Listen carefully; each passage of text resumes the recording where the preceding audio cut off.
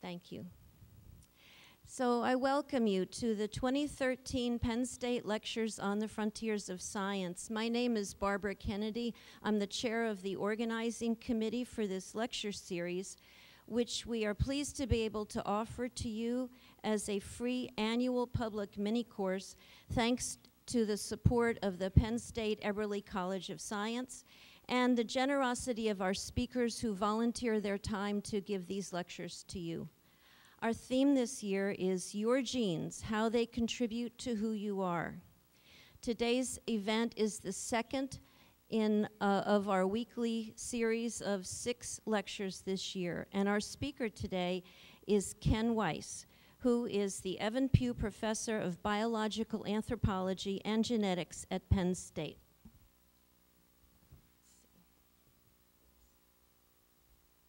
Excuse me. In his research, Dr. Weiss explores the nature of evolution and specifically how it generates the genetic basis of complex traits. Some of the human traits he has studied, for example, include the genetic basis of diabetes and cardiovascular disease. His research interests also include bioethics as it relates to evolution and genetics in our society. In addition to his many research publications in scientific journals and in other formats, he is the author of 2 influential textbooks, one of which has been reprinted 3 additional times since its original printing.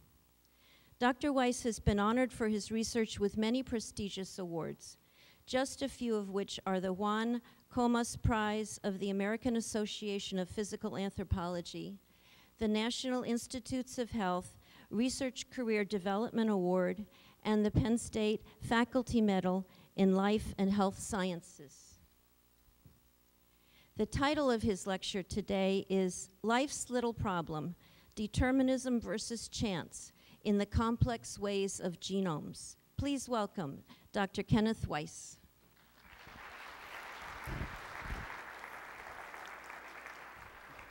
Is the sound working? Yes? Okay, good. Thanks very much. I hope I can inform you or maybe at least entertain you in the next hour. I'm pleased to have been invited to participate in this series by Barbara. My talk is going to be an overview and might have been more suitable for the first lecture to lay the groundwork for all the other lectures, but the timing didn't work out that way. But at least I think what I'll say will relate to the one you heard before and the ones that are forthcoming. And I hope that the screen size and the laser pointer will not be an interference with my ability to point out things on the individual slides. I'd like to start out by saying the nature of this series is a reflection of the widespread feeling that genes are important in what makes us what we are.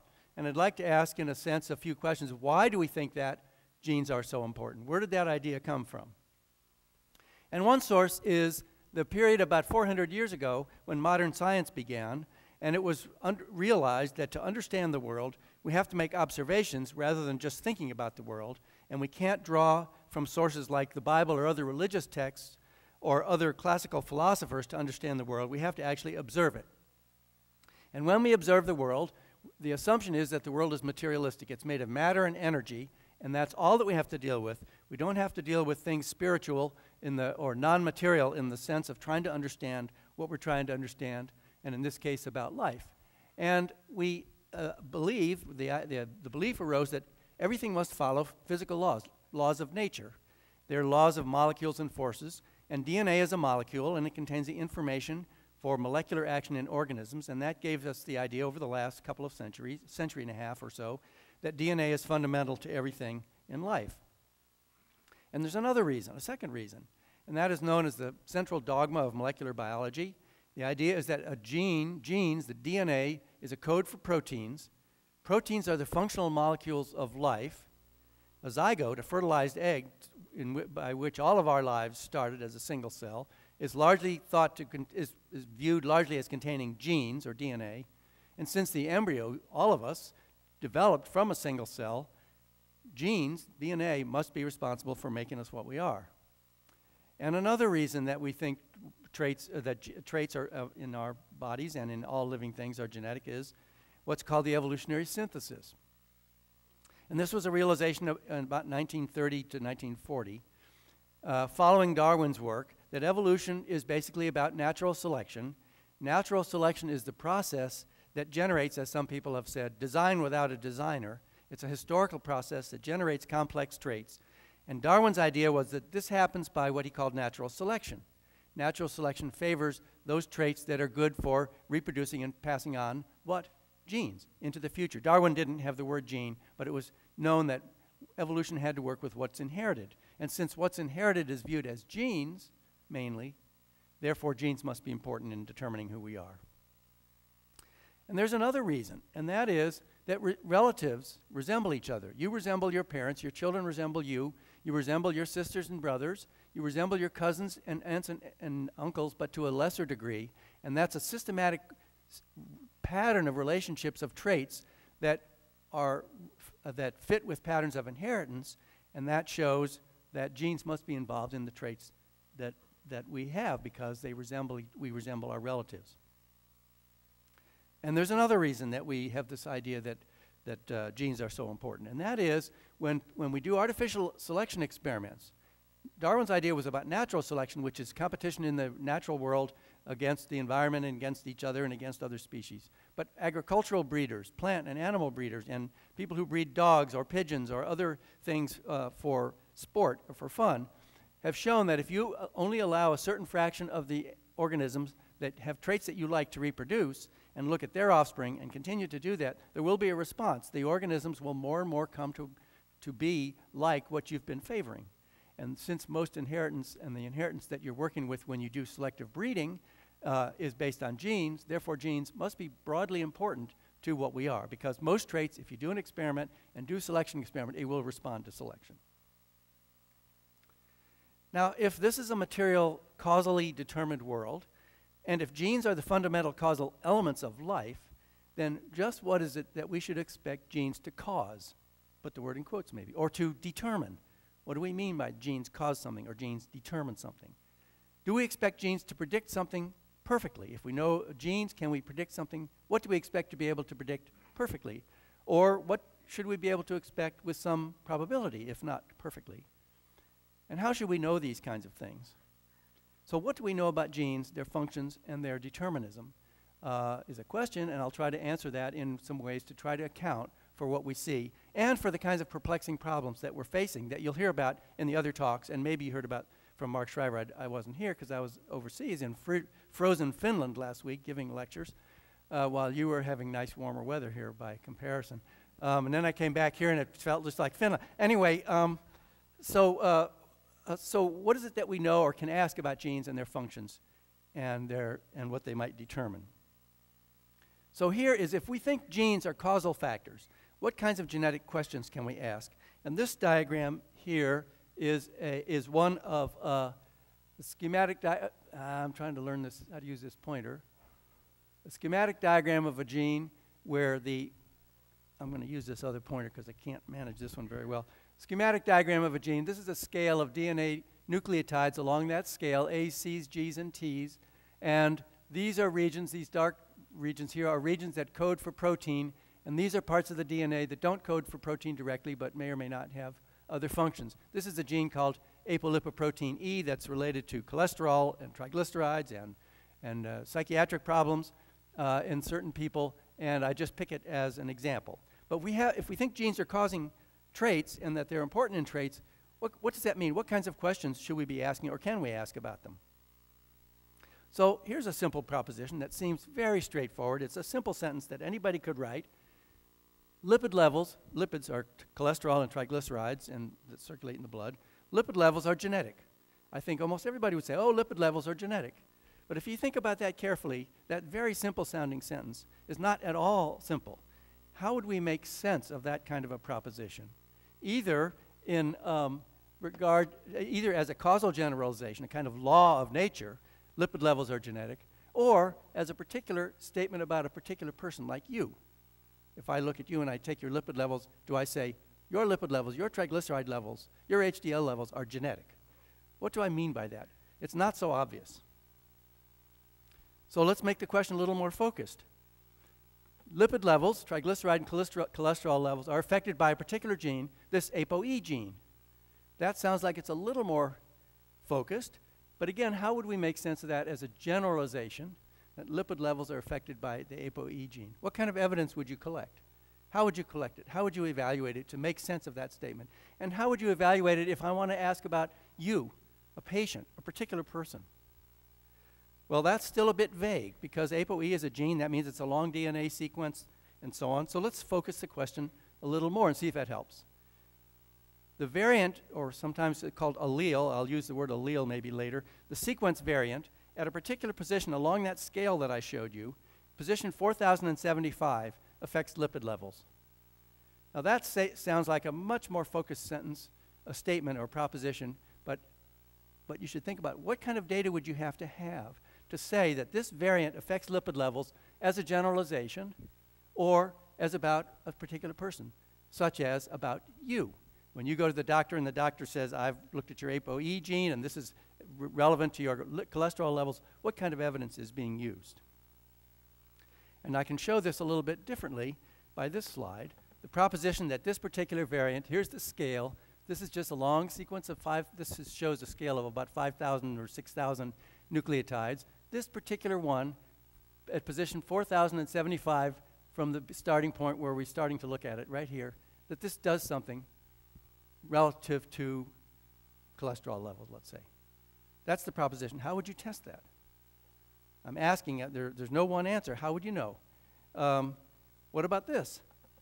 We could say genetic causation is relative. Genetic causation is relative, and simple propositions are usually not so simple because we can repeat this statement about position 4075, and in this case the scale is going the other direction, but we could ask, is it that variable's position there, or is it this one right here that affects lipid levels? Well, wait a second, what about these ones? These are also variable positions in the same gene. Maybe it's this one that affects cholesterol levels, or maybe this one, or maybe the combination, some combination of those. And since everybody has 2 copies of every gene, you've got 2 of these sequences, and they will have different variants. How do we decide what we can predict from the variants themselves about lipid levels if we're asserting that lipid levels are important in, that this gene is important in determining lipid levels? Okay, here's a more realistic proposition. It's really hard. I can break my neck trying to read this slide from down here. And there's no gene for broken necks while trying to read slides. Some combinations, here's a realistic proposition, some combinations of variants at or near the ApoE gene affect lipid levels in some ways, at least under some conditions, at least to some extent, possibly. And you're laughing, but I can tell you this is the closest to the truth of any of the statements that I've had so far. That's the problem that we're all dealing with, and if you pay attention carefully to the other lecturers, unless they overstate the case, they will be pointing out that we have these kinds of issues that we're facing all the time in human genetics because technology has allowed us to see a lot of data in DNA that we couldn't see before. Well, if DNA determines everything, then what does DNA actually do? By itself, the answer is it doesn't do anything except fall apart. This is a DNA sequence. DNA only does something when it interacts with other molecules that are in the cell. And that's, the, in a way you could say, the core of the story that I would like to present today. DNA itself was an inert molecule. In fact, this is a DNA sequence. Again, this is from the same gene. And I could pick any number of any DNA sequence from any species, plant, animal, yeast, bacteria. You look at this. If you do statistical tests to see pattern in here, this will appear essentially random. It's an essentially random string of A's, C's, T's, and G's. You basically, just in itself, it doesn't have any pattern. However, because we have lots of ways to study DNA, we can take that same sequence and we can identify areas that have specific pattern or function. And I've darkened these in gray shade here just to show you symbolically that we are able, through all sorts of techniques, laboratory techniques and otherwise, to identify functional subunits within this gene so that it's a random sequence by itself, but because of what it interacts with inside cells, it's actually loaded with functional elements. And here's a schematic. Remember that DNA is just a sequence of nucleotides. Oh, go backwards, go backwards. Okay, go backwards this way. Here, every computer is different. Every class is, you know why? It's to make us look stupid. It's to get, that gets your sympathy. Okay, so it's just a DNA sequence, but when you look at it, we can block out the units that we're able to identify and say, well, these are the protein coding units, these exons. These things called introns are DNA that's in between the protein coding units and has various kinds of function or no function. We aren't always sure. There's a place where all the messenger RNA is transcribed from here and starts right there. There are some DNA sequence regions that particular proteins will grab onto to make this happen. There are some regions up here, usually up here, that near on this side of the gene that allow the gene to be used in a particular type of cells. The reason that all of us in this, each of us in this room is not just a green blob, like something out of a Japanese horror movie, is because we're differentiated. Our different cells do different things. And the reason they do different things is because they use different subsets of all of our genes. And the reason they use different subsets of all of our genes is because of these regions here that are called regulatory regions. What's this? Oh, so here's a schematic, again schematic of a particular gene, of some gene. And this is all just DNA sequence. Okay, here is where the coding part that makes protein starts in the red here. And to get this to happen, a whole bunch of proteins have to come together right about in this place, which is one of those regions that I showed you on the previous slide. And then other proteins have to grab onto particular DNA sequences elsewhere in the nearby DNA. And then these proteins have to come together and interact. And the complex of all these things, of which there are often tens of different proteins, will make messenger RNA come off of this strand of DNA, and then that will be turned into protein, and that will be used in the cell.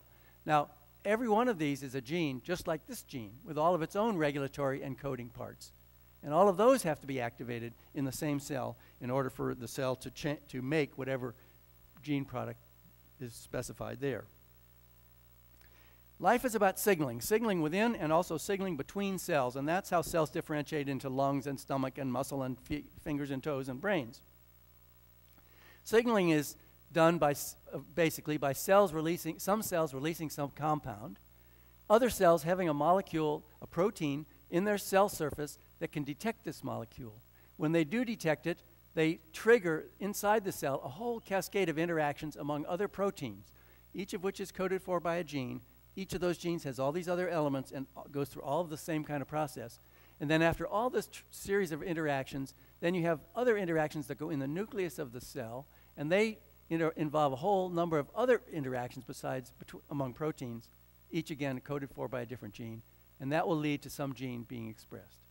And this is a network a diagram of a particular network of which there are many, many different networks of interacting gene products known that are used to make a cell do what it does to respond to its circumstances and so on. And any given cell differentiates into its type of cell because of a whole hierarchy of these kinds of interactions. Lots and lots of genes have gene products. They're proteins. The genes have to be regulated, means they have to be expressed. The protein has to be made, has to be processed properly, and they have to interact in the right time and the right place in order for cells to do their job. That's why we can't be surprised when we see that things look fairly complex.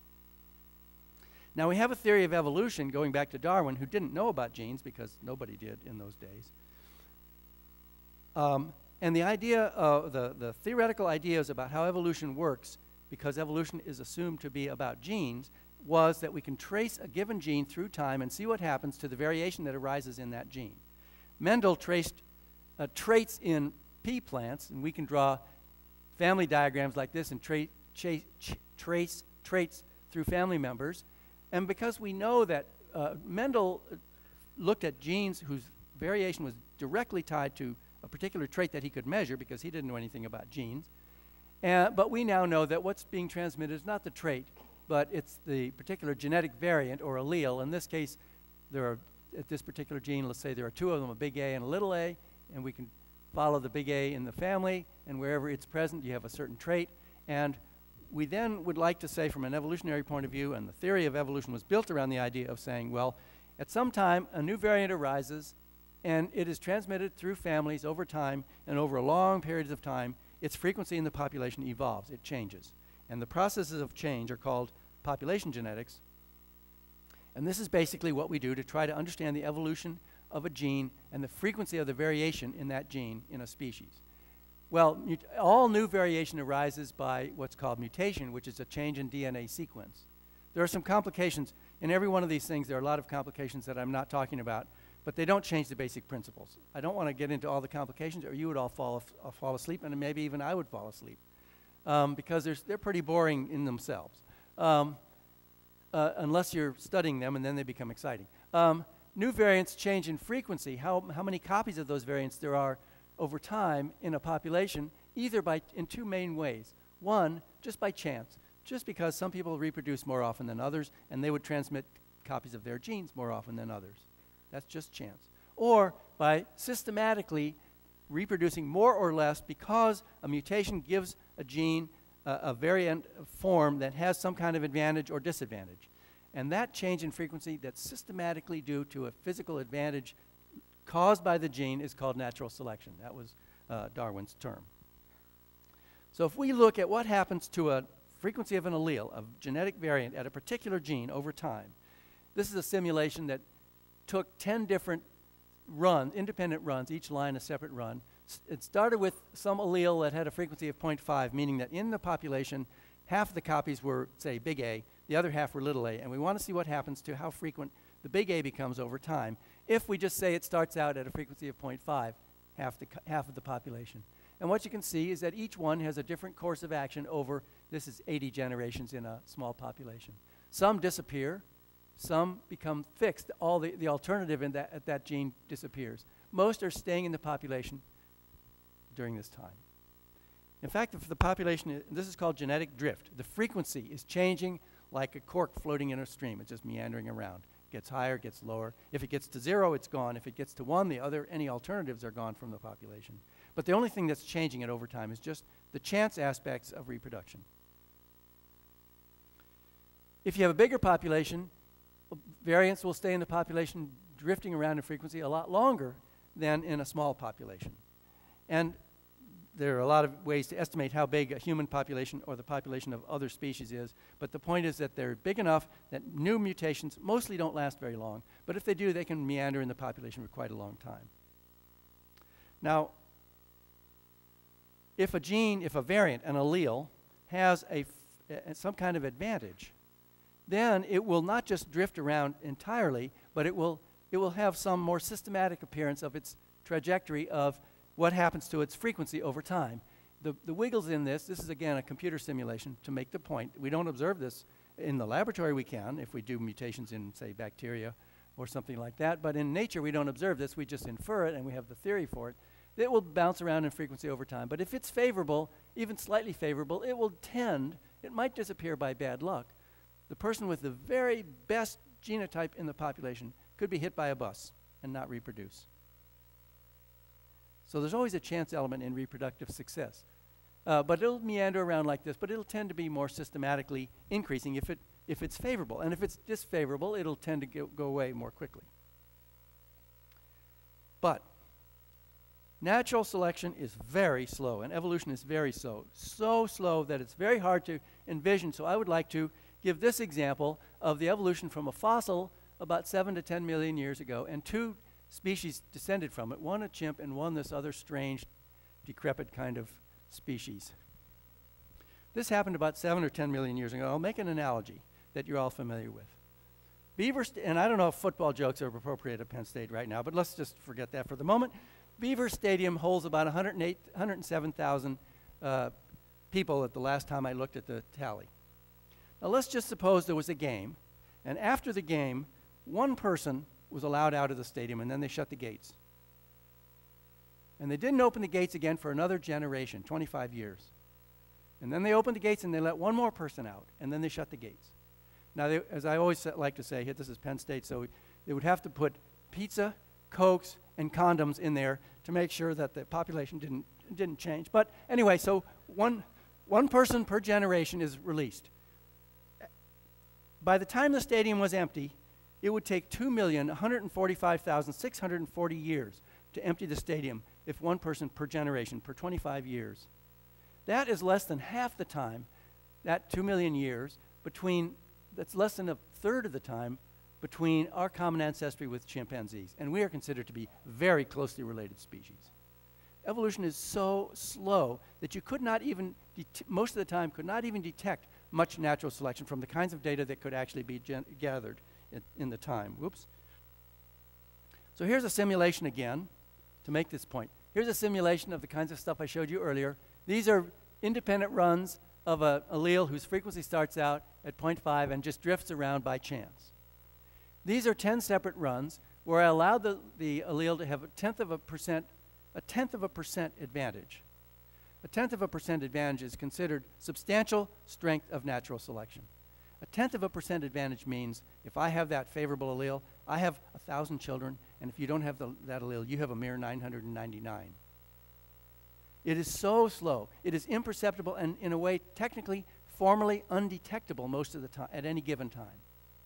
Only after the fact do we see the results. And what this shows is 10 separate runs of something with an advantage like that, and there is no way you can tell from this or this or this that it's not the same as this. It's very hard to wrap our head around. Darwin knew this. Everybody has known this for a long time. So hard to wrap our head around the slowness of evolution. But that slowness and the drift in the change of allele frequencies has some implications. One is that if you look at a pie chart of the frequencies of different variants at a gene in different populations, what you'll see is that populations nearby have very similar frequencies of their alleles. And populations farther apart, farther away, have different frequencies because these drift events are happening very slowly in different populations. There's mating between adjacent populations so the variants can spread, but they stay very coherent. And there's an implication of that for disease and other kinds of studies that are the topic of this series of lectures, and that is a sample here and the causal elements here are going to not be necessarily the same as the causal elements there. Different samples in different populations are going to have different variants, and variants in different frequencies, and different frequencies of combinations of these variants. We can also reconstruct history. We can show that the Native Americans came from Siberia, as we thought they did from archaeology, by using this kind of genetic evidence. It gives us a coherent picture of variation around the world. Another important and troubling fact for people who are trying to understand the causation of disease and other traits from gene sampling, looking at genes, is that since the advent of agriculture about 500 generations ago, not very long ago, 10,000 years roughly, there have been a million-fold increase in every genetic lineage that was present at the time in the past. Very, very rapid population growth. And what does that mean? That means a mass of variants that have arisen very recently and are at very, very low frequency. If a new variant, a new mutation arises in a frequency of 1, a copy of 1 in the whole population. To get to a higher frequency, it has to be around for a long time because we're a slow reproducing species. Most variation doesn't even last very long, but every generation pumps in a species of 7 billion, huge amounts of new variants. And over the last few hundred generations, there's lots and lots and lots of these variants that are so small, so rare that you would hardly ever capture them in a given sample. Or if you capture them in a given sample, they won't be found in the next sample. And if they're causing something like high blood pressure, that's very challenging to try to understand. Now, I've talked about what happens in the fates of single variants. What about the evolution of complex traits that are affected by all these many variants that I talked about earlier, the regulation, the many genes that interact, and so on? What happens? How do we view those in evolutionary terms? That's a lot different from just thinking of a single variant and what happens to it. But they're all part of the same process. Generally, individual variants don't cause a trait. They contribute to it quantitatively. They raise blood pressure by a slight amount or lower it by a slight amount in a given environment, for example. And they don't cause a trait with certainty in that sense. They may alter the probability of that trait happening. That's a very elusive problem because what that means in terms of what we mean by the probability of something happening, I'll talk about it later, it's very elusive and difficult. Now, how are evolutionary principles reflected in the genetic architecture or the genetic causal basis of complex traits? And this is an illustration of something that it's been known for nearly 100 years. If I just have, let's think of a trait like how tall you are. If I just have a single gene with two states, big A and little a, And let's say the little a gives you shortness, and the big A gives you tallness. A little dose of shortness or a little dose of tallness. If you have 2 copies of each of these genes, one from your mother and one from your father. If you got a little a variant from both parents, you're short. If you got a big A from both parents, you're tall. And if you got one of each, one from your mother and one from your father, you have sort of, say, medium height. Standard, that's what the kind of trait that Mendel looked at. Now let's suppose there are 2 genes doing this, and they're identical, just for simple illustrative purposes. The A gene and the B gene, with the capital letter making you a little taller and the little letter making you a little shorter. You get 2 A's, one from each parent. You get 2 B's from one from each parent. So in a sense, you have 4 dosages of tallness. So if you inherited 2 little A's and 2 little B's from your parents, you're short. If you inherited 2 big A's and 2 big B's from your parent, you're taller. Or you can have these intermediate numbers of big A's and big B's. Now suppose there were 3 genes contributing to a trait, and they were identical. It doesn't hinge on the fact that they're identical, but it makes it easier to illustrate. They're identical in their effects. So there's a C gene, and there's a big C and a little c variant. The little c is a shortness dosage. The big C is a tallness dosage. When you put the different combinations that you can have from just 3 genes, what you get is some very short people, some very tall people, some slightly tall, slightly short, and medium height people, and you get this nice looking distribution, which is just what a distribution of height looks like. Or you could use blood pressure, or cholesterol levels, or insulin response levels, or all sorts of variables that have this kind of smooth distribution in populations. Showing that the Mendelian inheritance of single alleles, if many genes contributed to a trait, could generate this kind of quantitative distribution of a trait, which can evolve over time the way Darwin thought very slowly that important complex traits evolved. This unified what was known from Mendel's work on pea plants, tracing single genes that he selectively chose to look at because they behave properly, with Darwin's idea that most evolution was quantitative and very, very slow. And what we can see is that a key fact in all of this is that many different genes can generate essentially the same trait. That is a key, a very, very important fact. It's been known for 100 years, although not widely maybe appreciated, I think. But it's not a new finding. If you have many contributing genes, you get this kind of smooth distribution. And I haven't even mentioned the environmental effects that also add variation. And we'll talk about that again later. The same process accounts for the correlation between relatives, the similarity among relatives, because short people tend to have short offspring. Tall people tend to have tall offspring. So we can account for quantitative distributions of traits, things that are not just green or yellow like Mendel's peas, but are like height or blood pressure. And we can account for the similarity among relatives. And we can also account for how these kinds of traits would evolve and still look like coherent traits. For example, if being tall was advantageous, then all of these people might have more or less similar advantageous genotypes, and they might reproduce more often than these people. And that will shift the frequency of these A's, big B's, and big C variants in the population. That most of them would still stay around, but that would shift their frequencies and would shift the height distribution ever so slightly, generation by generation, in a given direction. So this kind of a model is completely consistent with Darwin's idea of quantitative traits evolving very slowly. And it took a major realization, but it's been 100 years, to understand that this was part of the same process of inheritance that green and yellow peas were. And if natural selection is happening in the way I just showed in the previous slide, the average of the trait will shift over time. And that's just what we expect and what we see. There's no problem explaining it.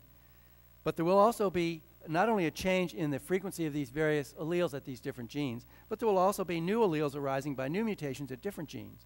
And maybe some of these other alleles will disappear by chance. So over time, and in different populations, you'll have a different mix of variants at the contributing genes. And if the genes are many, for the reasons that I was talking about earlier in terms of gene regulation and so on, then you're going to have lots of different genes that can contribute, lots of different combinations of their variation. They all can vary in the population because mutation can strike anywhere, and lots of different ways to get a similar trait value. So the same model is completely consistent with traits evolving the way we know they do. Now, one of the easiest traits to measure that has been shown by many, many investigators to be very highly genetic in terms of its variation is just how tall you are. You can collect huge samples because it's easy to measure how tall people are. And if you adjust for their generation, because diets and other things make the average height change in a population, it looks as if the variation that we see, due to this underlying genetic variation, accounts for about 90% of all the variation in stature. So it's an easy trait to get big samples for. And when that's been done, this is what we have found. And this involves a method called gene mapping. And very simply what you do is people have identified across the whole genome all of our sets of chromosomes, chromosome 1, chromosome 2, chromosome 3, chromosome 22, have identified variable sites that are variable in the population so that a high fraction of the people have 2 different alleles at that site. It has nothing to do with their function, but it's just that we know where it is and we can identify it. So we can take a huge sample of people, identify what variation they have at this part of the genome, each person at this part of the genome, this part of the genome, this part, all the way along, for hundreds of thousands of spots in the genome, very narrowly spaced across the genome. And you can do it, and for each site, you can ask whether having say the A allele versus the little a allele makes you taller. And if it does, you can make a statistical statement of whether that's statistically meaningful. And you can plot each of these tests, hundreds of thousands of tests, which you can't see because of the scale, along the genome. And for each one, you get a dot showing how unlikely that the difference between the frequency of that variant in tall people and the frequency in short people, I'm simplifying here, but basically that's the test, how unlikely that is to happen just by chance. And points like this and these are very unlikely to happen only by chance, and therefore they're probably contributing to stature. Down in here, you've got thousands and thousands of points. They all blend together. You can't see them. The variation there does not provide statistical evidence for being a substantial contribution or a believable contribution to how tall you are. So people have looked at this, and they've said, well, what happens if we look at the effect of in this particular slide, the 20 most statistically significant contributors to stature. Together, their variation accounted for only a few % of all variation in stature, even though we know that almost all the variation in stature is genetic. And if you extrapolate from what we've seen so far in data to what we might see if we had huger samples, here's what you can do. You can do a plot like this. This is the number of genes that are estimated to contribute to the trait, and this is the number of individuals that you've studied. And on this axis is the fraction of all the variation that you're accounting for by those sites that your huge samples show have statistically significant contributions to the trait. And what we've got so far is that with sample sizes of approximately 400 and some thousand people, I can't read the slide carefully from here, people have estimated now, the most recent estimates, 424 different genes contribute to how tall you are. Most of them tiny, tiny effects. And even that only accounts for about 10 or 12% of the estimated genetic contribution to how tall you are. And this, in essence, is what we're facing time and time again. Blood pressure, schizophrenia, heart attacks, kidney failure. Time and time again, we find a few genes that have substantial, repeatable effects on the trait, and this sea of hundreds of variants that we can hardly identify, we can't replicate in subsequent studies, and the individual effects are very, very small. And this is the problem when we're trying to understand causation, and what we mean by saying that a gene causes a trait and so on. We are facing this kind of a problem, and this is not unique to stature, because the same kind of finding is being found in all sorts of other species, in all sorts of other kinds of studies. This is a general depiction of what we're finding and the nature of the way biological traits are caused. And it depends, this same finding, the findings are similar whether we're doing something like comparing cases versus controls, diabetics versus normal people, or whether we're just looking at the effects on some quantitative trait like height or blood pressure. It's not because we're studying disease or versus normal traits, it's sort of the way life is. Now people have said, well, if this is the case and it's so hard to find these variants, then maybe we shouldn't be just looking at the whole range of variation across the whole range of the trait values, but maybe we should be looking at the extremes, comparing the genotypes of short people versus large people, and using a computer where the labels actually stay put where they were when I designed the slide. but that's even harder than figuring out the genes that cause for stature. Well, that's Max versus PC, and anyway. So looking at the extremes, it said, well, that will be a strategy. We'll find the genes that are really contributing to being tall because they'll be very different in very tall people compared to very short people. And without, except for really pathogenic mutations in genes that really do make people short and are easy to find, basically recent work has shown that this is not what you expect. This is not what you find. What you find is basically the same variance here as here in the kinds of samples that we collect. And what that suggests is either different combinations of these variants are what are responsible for people being taller, or very rare variants that cannot be detected with these kinds of methods, but are a huge contributing fraction of what's going on. For the reasons that I said, we've got this huge amount of rare variants because of our population expansion since the invention of agriculture. So even this trick of saying, let's concentrate on small versus large, and there we'll find the main contributing genes, it's not looking like that is going to solve the problem that we're facing. Basically, when we do one of these mapping studies, what do we find? We find a few, this is a pie chart of the contributing individual genes. We find a few with effects big enough that we can get statistically significant evidence for them, that we believe that this is not just a sampling artifact, and that we can even maybe repeat in one study and then in another study, and then there are all of these here that we know must contribute to the trait because relatives values are correlated with each other, and twin studies and other studies show that there are these genetic effects, but they simply cannot be identified with these kinds of samples. Some people, maybe some people who will talk in this series, think that we should just get even bigger and bigger and bigger and bigger sample sizes so we can identify these ever smaller and smaller and smaller effects. I don't think that's a pretty good, useful way to spend money, but that's just my opinion. What you would expect under these conditions is that from sample to sample to sample, or in the given population over time, because of the evolutionary processes I've tried to explain, you will get different mixes of genes and their variants contributing to a trait. It's exactly what we're finding, and it's what we expect for the reasons that I've tried to outline, but I think it's not very widely appreciated in full that this is what we're facing.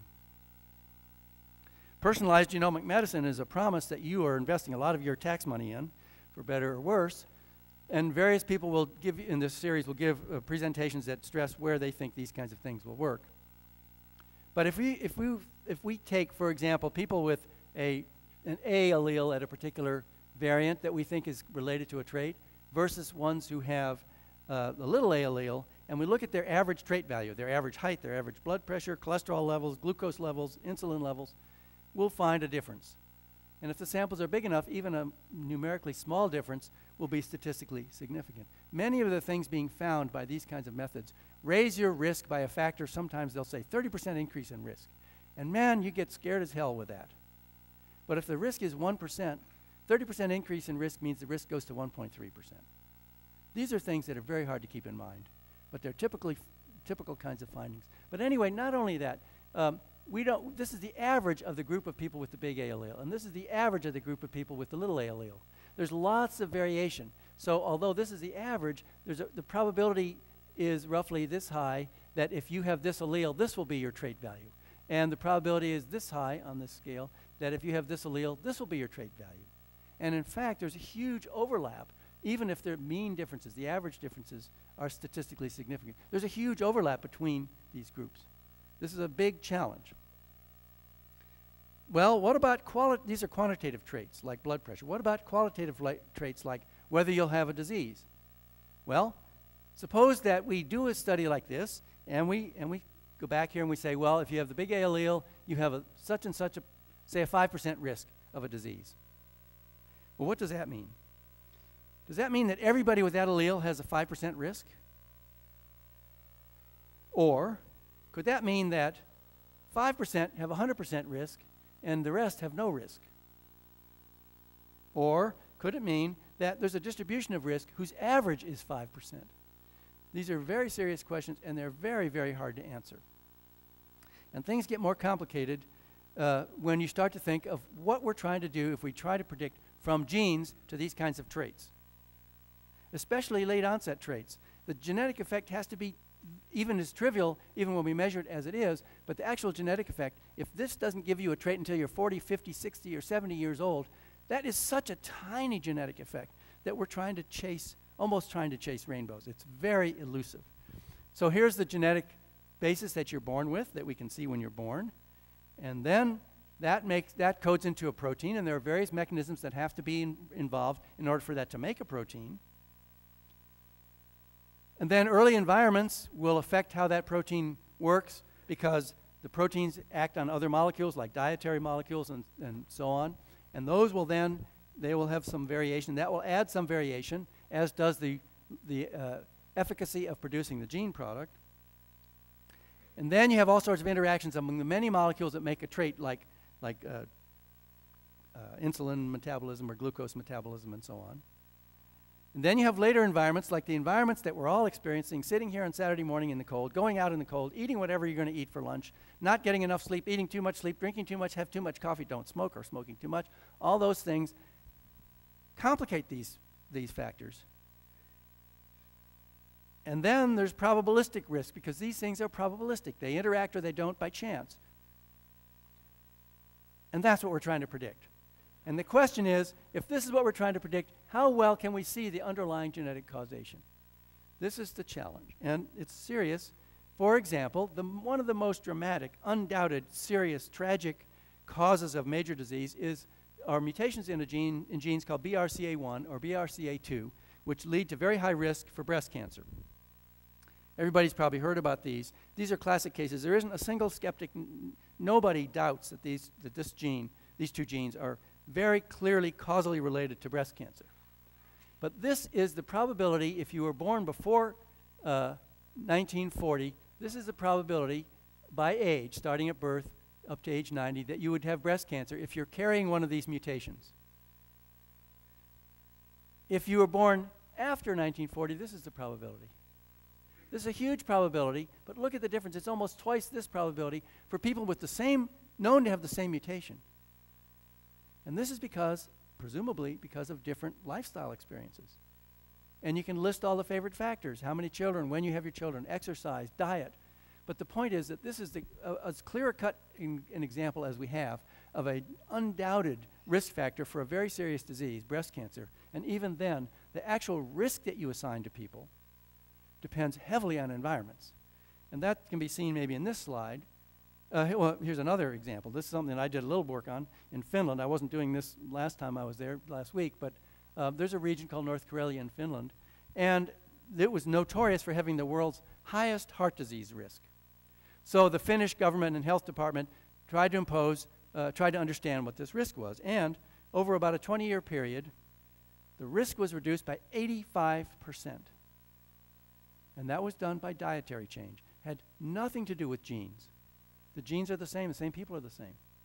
It was strictly environmental change. So here, this shows how serious the environmental component, most of which we don't understand, has to do with most of the diseases that we're trying to study. Not the ones that are present at birth, and others. There are other examples where environment doesn't seem to make much difference to risk. But for most of the kinds of diseases that we're talking about in terms of do your genes make you what you are very heavily affected by life experience. And here's the problem, and it's a deep, deep problem, and I don't know the answer, but I think we need to take it more seriously, because people are trying to do your genotype at birth and use that to predict your risk. Now, how are they going to predict your risk? Well, you take data that you have, and you look back in time on the people that you sampled, and you look at their genotype when they were born, and you see what happened to them. That's called retrospective risk. So, for example, here's the genotype. There could have been a lot of different environments, but whatever people lived through, this is the risk that people have today that you can estimate looking backwards. We may even know some of these environmental factors. But personalized genomic medicine is supposed to predict your risk in the future. And that depends on environments, and we have no idea what they're going to be. And yet we know there are huge changes in prevalence and incidence of most of the diseases that we're talking about. And that we know, because the degree of genetic involvement is 30 or 40% even, but we know that environments and lifestyles make a huge difference. And yet we also know we cannot predict what those environments will be. We don't even know what the environments are usually, so we can't predict what the same environment exposures would be in the future. And there may be new exposures that we just simply can't predict, don't know about, or don't measure. So we have to be very careful when we're predicting risk, and the risk that we predict based on genotype is only like 5%, 20%, 30% more than a risk that's already small. We have to be very careful how how seriously we take such risk predictions and whether the estimate, even if it's done by the very best science based on retrospective analysis, is very useful for prospective analysis. So I'll summarize some of the points here that I've tried to make. And if we think in terms of evolution, this is a scale, this is very schematic. The frequency of different genetic variants in an evolutionary sense is most variants have low frequency, a few variants have high frequency. What about the age of the variants? Most variants, because I've talked about this rapid population expansion, are recent. A few variants are old. Geographic distribution, well, most low-frequency recent variants have to be local geographically and different from sample to sample to sample. There'll be a few that are more globally distributed with high frequency. The potential effects on natural selection and fitness, that's the word for how well the genetic variant affects your ability to reproduce, mostly very weak, and I've showed you that when it's very weak, you can hardly tell chance from selection.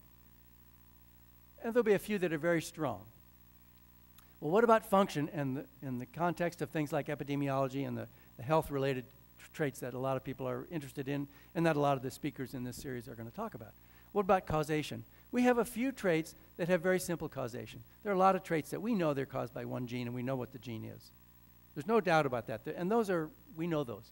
But most traits, many traits at least, are more complex. They involve, more complex is more common. How about the penetrance or the effect of a particular genetic variant on whether or not you get the trait? A few are very high, and we know about those, like the breast cancer variant. Most are very low. They have very low predictive power on their own. The mode of inheritance, some, as I've said, clearly are single gene or almost one or two genes. We know that. Most traits, the inheritance seems to be polygenic, to involve these many different contributing genes for the reasons that I've tried to spend the last hour boring you about. The size of the effect on risk, a few have very large effect, most have very small effect, and even the large effect ones are modified by environments in ways that are challenging to understand. The involvement in traits, a few genetic mutations are focal. They only involve one simple trait, or the gene is only expressed in one particular tissue. But most genes are expressed in many different tissues. We call that pleiotropic. And what their effects of mutation on the gene would be, of a gene, would, if you can detect them, are syndromic. They affect multiple different tissues. Again, they make things fairly complex. So this is a sort of very schematic generalization, and of these things, overall, in aggregate, most things are like this, a few things are like this, and the importance of this is that these ones fit theory going back to Mendel and others on genetics very well. They work out, we can find them, we can document them, hundreds of them are known, they're usually very rare, but they're clear-cut genetic traits. There are a lot of these things with intermediate strength of effect where they aren't too numerous, which we can sometimes identify, and which people are trying hard to identify now with very big samples that you'll hear about in these other lectures. But most traits are either difficult or damn near impossible to identify specifically or to understand in any specific terms of what they do. And I would say this is a schematic chart because an important thing, unlike physics and chemistry, that we have to face in biology. And that is, we don't have a rigorous theoretical expectation for the shape of this spectrum of effects. We can look at it empirically, and we have some rough ideas of how it should look, how it should be, but we don't have specific, we don't have things like the law of gravitation that will predict this gene will have so many nucleotides and so many exons and such an effect on a trait. And different combinations of factors can yield similar results. So it's not just looking at one gene. It's looking at combinations of gene. And if you have 100 genes contributing, there's countless combinations that you might have to look at. And you won't get samples of them enough to actually characterize their effects. No one factor generally determines the result. And we don't have, at the moment, underlying fundamental principles for what is called an emergent trait, for how these complex traits arise out of multiple causation. That is a big challenge for the next generation of scientists. Part of it is that most science was developed over the last few hundred years based on laws of nature which were regular, rigorous, highly determinative principles of how physical world worked. We don't have that kind of thing in life, and one reason may be our ignorance, which may be correctable in time, but another reason is that the whole mechanism, the way life works, and the way evolution worked to generate life is by things being different. Things have to be different to evolve, to adapt, and to change. So life is based on things not being replicable in the way that dropping balls from the Tower of Pisa, Leaning Tower of Pisa, was for Galileo. We have it much more complex because the nature of life is to be different. And we're trying to use methods that are designed to measure things that are the same, that can be repeated, like flipping coins or gambling or things like that. So it's a big challenge. And in sum, let me just sum up that we have genomic technology has been enormously powerful in revealing complexity. I would say an uncomfortable level of complexity that we knew to expect, but a lot of people wishfully thought, like ostriches, that we wouldn't find, and hoped that we would find things that were simple. What we're finding was intuitively known in Darwin's time and before, and was theoretically expected a century ago, as I've tried to explain. And in a way, Mendel misled us about this, leading us to think that genetics would be simpler than it is. Why? Because Mendel wanted to breed better pea plants, and he chose traits that worked. A lot of traits in pea plants did not work the way Mendel's laws would say. And Darwin knew about this too.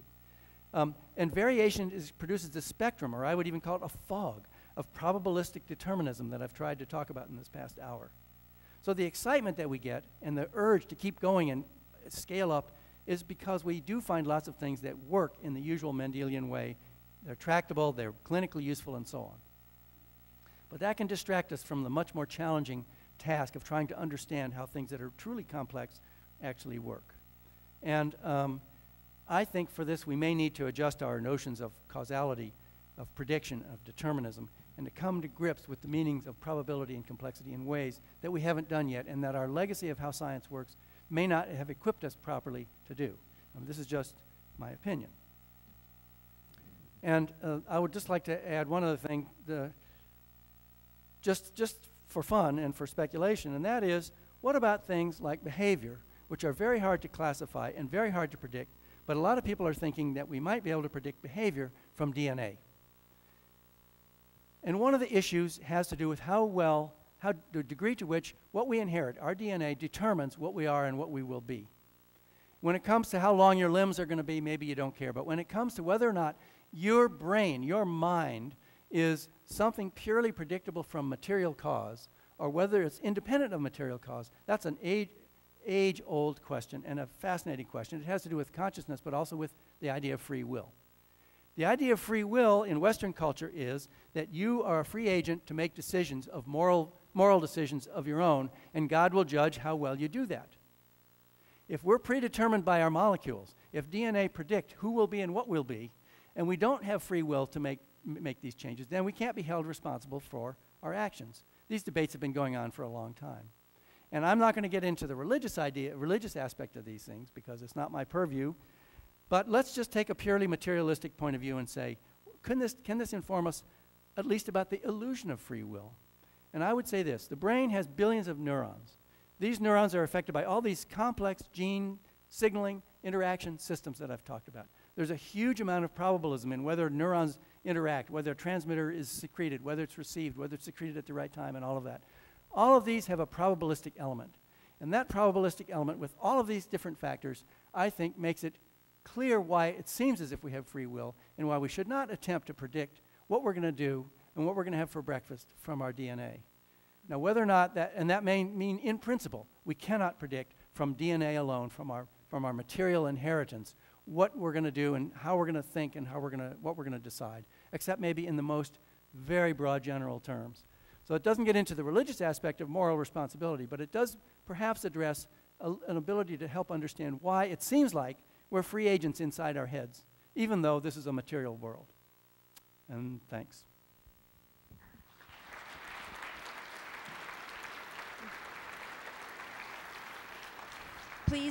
Please hand down your questions so that I can ask your questions to Dr. Weiss. We have volunteers who will run up and down the aisles and collect them. Thank you.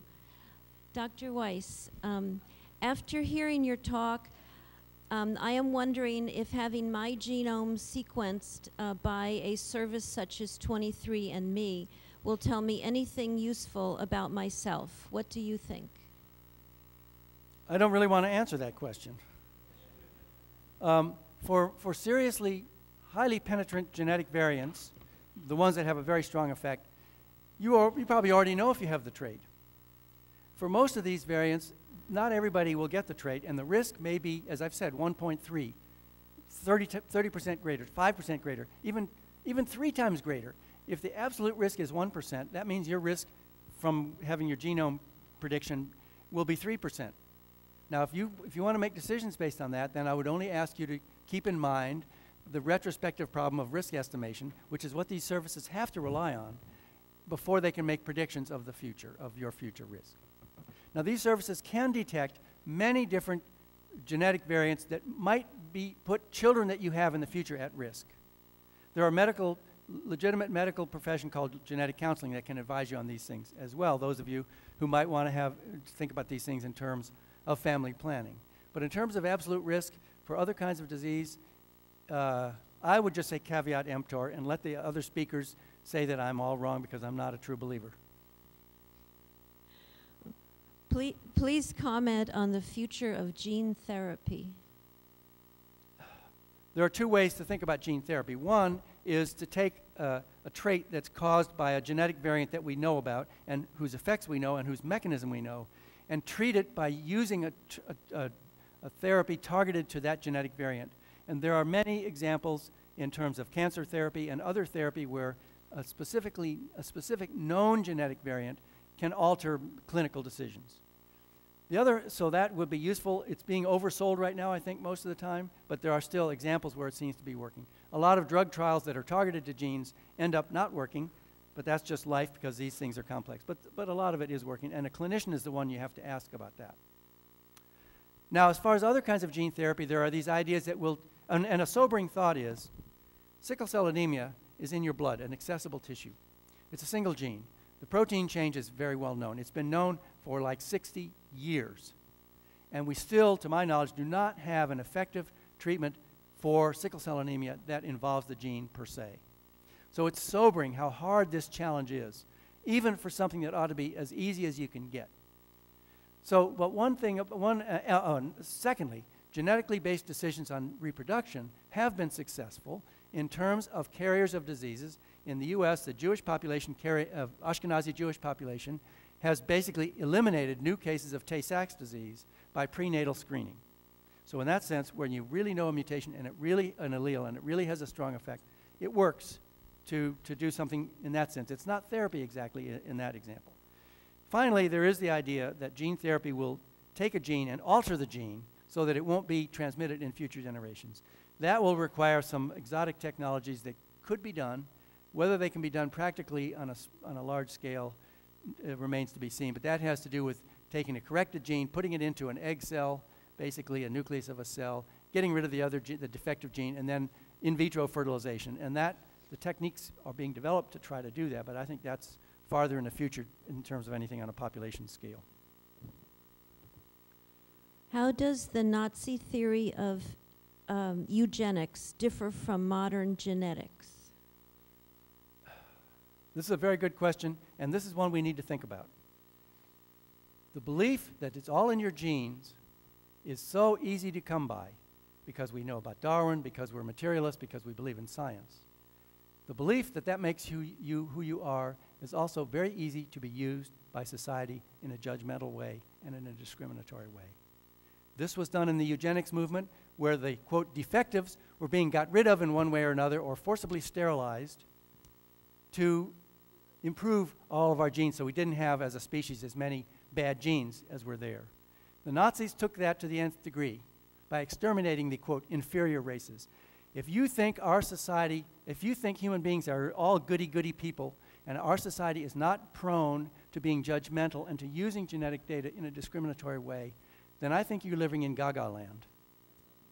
I think we need to be, those of us old enough to remember history ought to learn the lessons of history and to be very measured in what we think is legitimate to study and legitimate to do, and how to keep confidentiality, and how to keep this out of policymakers' hands where it could be done, where social harm could be done. It can, with DNA available now, you can, there was a recent paper on this, you can go into DNA databases that people can access and identify specific individuals by their DNA, even though they've not given their names. And that gets into a technical thing, but DNA is very telling in terms of identification of individuals. If you start to believe that particular variants make you stupid, or will make you a super basketball player, or makes you vote liberal versus conservative, you laugh. There's someone at Penn State who believes that genes make you how you vote. This kind of thing, to me personally, is potentially very dangerous. It's dabbling in it. It's always stated by professors as being for the good of society and for the good of knowledge. And after all, this is knowledge, and we can't stifle knowledge. So you have to make your own societal judgments. But these are socio-political issues. I think I found two related questions. One is, if evolution is so slow, how do the finches in the Galapagos Islands change so quickly? Or is this a myth? Is it an environmental effect only? And the related question is, what are some factors that can speed up make extreme the natural evolution of genes or a particular gene? Okay, so evolution is typically very slow. That's what we think. Now, the Galapagos finches, there was a period of drought, I think it was about 10 years, something like that, and that was a very severe selective pressure on the beak shape of finches in terms of what food was growing because of the drought and what they could eat. That very severe selection is like artificial selection by agricultural breeders, and of course it works just the way we would expect. Although even at the end of that 10 years, most of the variation was still there, and the beaks are starting to go back to the way they used to be. So, bacteria, antibiotic resistant, susceptibility to infectious disease, all those things show that when strong selection does occur, it works the way we thought it would. It's just that most selection for most traits, and after all, blood pressure, glucose levels, are the kinds of things that lead to chronic diseases in humans. Those were not under intense selection in the past because people didn't live long enough for those genetic variants, most of them, to have their effect. So when there is strong selection, we respond the way you expect. When there's weak selection, I think that's what's more typical. Did Mendel actually know which traits would work for him from his experience as a gardener, or was he really just lucky in his choices? No, he very systematically knew which traits bred true in plants, and he used different strains of plants, the green strain and the yellow strain, the wrinkle strain and the smooth strain. He also knew very well that some traits didn't work, and he didn't study them because they wouldn't be useful for his kind of hybridization approach to improving pea plants. He also was very frustrated when he looked at some other plants and other traits that should work, and they didn't work. And it turned out that there were some things about the chromosomes that nobody understood at the time that explained why it didn't work, but he was very frustrated because he thought he had discovered a, quote, law of nature, and then he found these traits, and even though the traits looked like they segregated truly in generations, they didn't follow his rules. So that took a long time for it to be worked out what was the reason, and that was worked out in the early 1900s. So many good questions, so little time. Well, ask me a bad question. Okay. I've probably given you a lot of bad answers. Here are two related questions. Is the probability causation that applies in quantum mechanics fundamentally different from genetics? And the related question, can we not use quantum theory to study genes, as genes and quantum theory are probabilities? Okay, I think it this says is a very difficult, very relevant question. Quantum theory, and I don't understand it in detail, basically talks about things like the position of electrons orbiting around atoms and how they're probabilistically determined in a strange way, and they're not like single particles that go around the nucleus the way the Earth goes around the sun. And I'm probably a little off base even there, but I don't. But what I would say is there are debates about whether things are causally truly probabilistic or whether probabilistic cause is just a matter of our ignorance at present. Now, Mendelian inheritance of big A's versus little a's is typically thought of as truly probabilistic. You have a 50% chance of transmitting a big A, a 50% chance of transmitting a little a to any one of your children. Now, is that the true way things work? Or is that because of Brownian motion of the molecules in the cell, which itself could be argued could be in a way deterministic if you only knew every molecule in the cell? Or is it deterministic again? If we knew every molecule, we could predict it. Well, flipping a coin is instructive. If you flip a coin, it looks like a truly inherently probabilistic process. But there's a guy who's now a statistician in California who's built a machine that flips a coin and gets the same result every time. And he's shown from physical principles that if you know enough about mechanics, just classical mechanics and physics, that you can predict or account for the fact that once you start this coin, let's say heads up, with this particular amount of force, it'll always land whatever it is, tails. So it's a deterministic process that looks probabilistic because we don't know enough. And there is a huge range at which of things where I think that applies, where we just don't know enough. But when you have so many individual things, so many interacting factors, and so many possible two-way, three-way, four-way interactions, each with a slight probabilism involved, even if it was purely deterministic, it will never, in my opinion, not in any of our lifetimes, even in young people's lifetimes, will be worked out in a deterministic way. Whether there's ultimate probabilism, you know, is a question for prayer, maybe. I don't know. If there is so much uncertainty with studying genes, how are the results presented from research? They're presented, do I have to answer that question? I think there are many incentives for overstating the case. I think that's well documented. The pressures in universities like this one here called Penn State and around the world, the pressures to get grants, the pressures to make findings, the pressures to feel important, the pressures to be important, the pressures to cure disease, the pressures to make important contributions to society, the pressures to get salaries and tenure, all tend to put, and the news media hungry 24/7 for stories that want big headlines, that pushes us to make overstatements. Also, there is a systematic, well-known problem with exaggeration or even, quote, fraud. That's outright fraud is pretty relatively rare, but exaggeration and misleading statements are not so rare. And there is a huge problem with underreporting, systematic underreporting by science journals of negative results. A study that doesn't find anything is considered a flop or is not publishing. It won't get published or it won't get published in a major journal. That's by policy of the editors. So that is a huge problem. And we don't know the extent of it because people don't publish unpublishable results, or they find in a study what they can claim they found, and they ignore the stuff they didn't find but could have reported. Can you explain how Shakespeare's sonnets were recorded on a DNA strand recently? I heard it on NPR. This is not my question, but I did hear this. I heard something about that, and I don't. If you have letters C, G, A, G, A, C, G, T, and you put them in particular orders, and you allow them to stand for something else, you can make it seem like DNA codes for Shakespeare. I was gonna, if I had time, I was actually gonna do something here. I was gonna say, we think we can predict things from genes on up. What if we played a movement of a Beethoven symphony? How much of that do we think we could predict from Beethoven's genes? At what level would we have to say the genes can tell us nothing about the fourth movement of Beethoven's seventh, which is what I've got. Actually, I could play it here. I set it up in case I had time. Well, you say, well, you can't predict a particular symphony. You can't predict that Beethoven would compose in A major, because he also composed in other keys. You can't predict at what point down the line can you say that you can actually predict something? And my answer is, if you don't even have to consider environment, my answer is it would be so generic that it would be mostly useless. That's my answer. So this question is related to your answer. We consider genes and environment to be the greatest factors in who we are. From zygote to embryo, what are the 4 greatest factors in the mother's genes that influence this developmental period? Developmental what? Period. The period developmental between full stop or developmental age of gestation?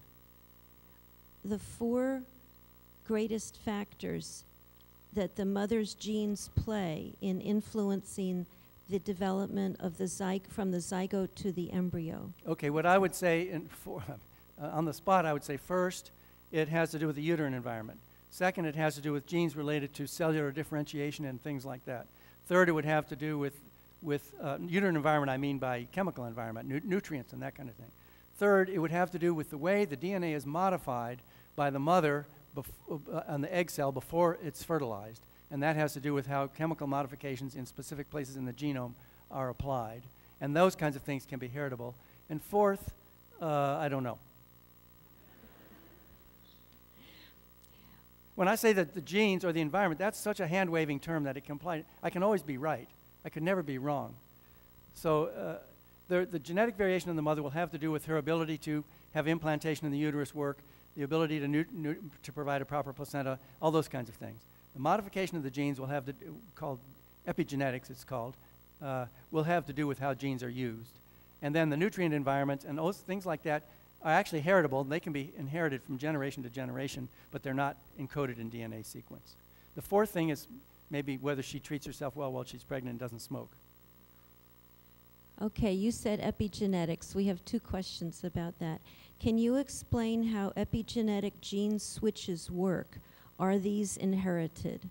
The other epigenetic question is, does epigenetics complicate or shed light on this overall problem while trying to make sense of this complex problem? Epigenetics refers, in the way it's used nowadays, refers to the modification of DNA sequence. It adds groups like called methyl groups, little chemical groups are added onto the nucleotides. They don't change the nucleotides, they just modify them chemically.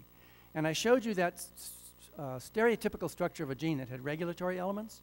Those regulatory elements get bound to by proteins in the cell.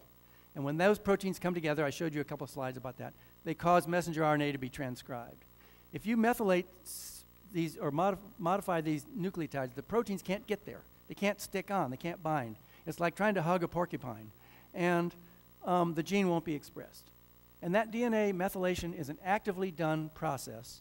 It's done in males and females, it's done between generations, but it can be inherited from generation to generation. And there's also a probabilistic aspect to when and where these methylation effects or these epigenetic effects will happen. So they just add another complication that cannot be predicted from DNA alone, but that are genetic in the sense of inherited by the cell, that affect how the genes are used in the cell. And there's just one more level of complication to the ones that I've actually talked about.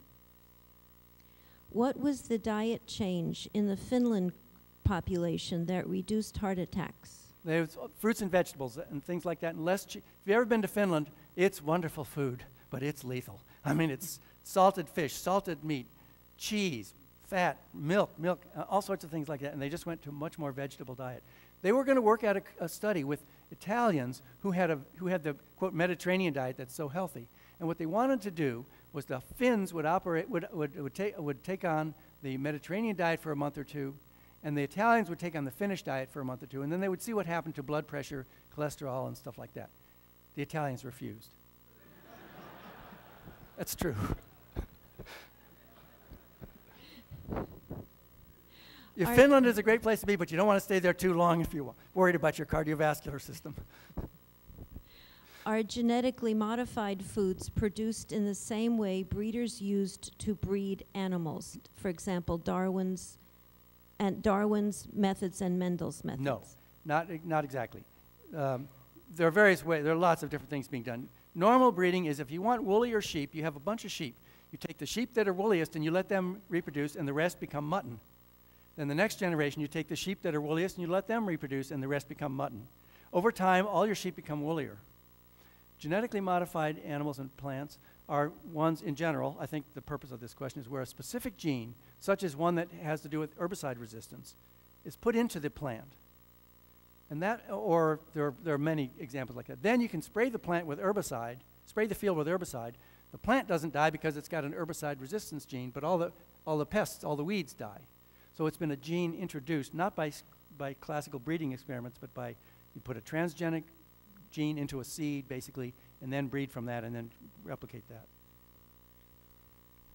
You mentioned natural selection and genetic drift.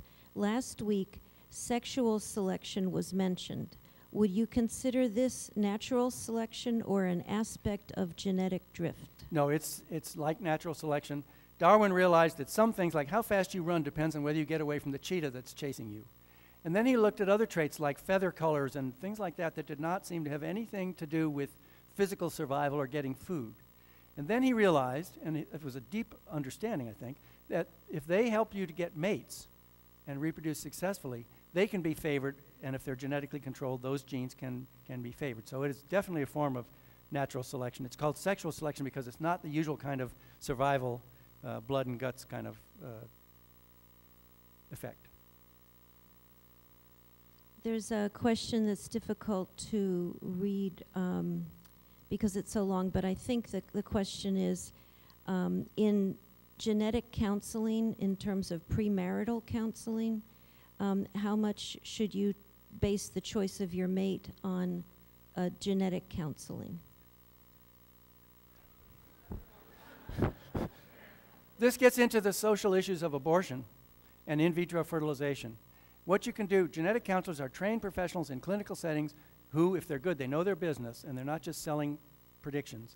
What they will tell you is that you are at such and such a risk, estimated, in general, they'll estimate it from reliable data, for having a seriously affected child. Now, you can either decide not to get married, or you can decide to get married and have early amniocentesis, an abortion, or you can decide to try in vitro fertilization, where a bunch of eggs or sperm, depending on who's carrying the damaged gene, are screened, and ones without the defect are taken and used to fertilize and then implanted in the mother. So genetic counseling can help those kinds of approaches to family planning. And that's been effective in reducing thalassemia, which is an anemia-related disease in Sardinia and Cyprus, and I mentioned Tay-Sachs disease is basically gone from the American Jewish population, maybe Europe too, because of this kind of screening. I don't know how many people don't get married as a result, but that gets into free will and moral decisions. In the last 2,000 years, have there been any documented evolutionary traits in humans? Well, 2,000 since Julius Caesar. I'd probably, that's a little too recent. I'm sure there have been slow ones, and there may have been major ones, and I'm not sure what example I'd give. But in the last 5,000, there have been a few very clear cases, resistance to malaria in Africa and in Asia due to many different mutations in different parts of the world in genes related to blood production and resistance to the parasite's life cycle in our bodies. And another classic case, pretty well documented, is in people who have had cattle dairying, who have used milk as a source of nutrients. There's a particular gene that allows adults to continue to make the enzyme lactase, which digests the milk sugar lactose. And that, mostly in most mammals, that disappears at weaning. But in some populations, that gene is still active in adulthood. And people who have that active gene, like me, can still drink milk as adults. And the evidence genetically is that that's been favored by natural selection in Europe and in some parts of Africa independently. And our last question, what research questions are you trying to answer in your lab right now? We're looking at craniofacial development as an experimental system in mice, and we're also looking at baboons to try to come to grips with the kinds of complexity that I'm talking about. And we're finding it even in a very carefully designed, very variation-limited kinds of study. Even then, you see the same kinds of complexity. And my objective is to try to come to grips with the complexity, try to make people believe that it's real, try to ask if there's a better way to think, and if not, why are we pursuing ahead with the same methods that we're doing? But I don't have magic answers. If I did, as I always say, if I had the answer, I'd be in Scandinavia getting my Nobel Prize. I wouldn't be talking to the likes of you. Well, the likes of us are very grateful, Dr. Kenneth Weiss.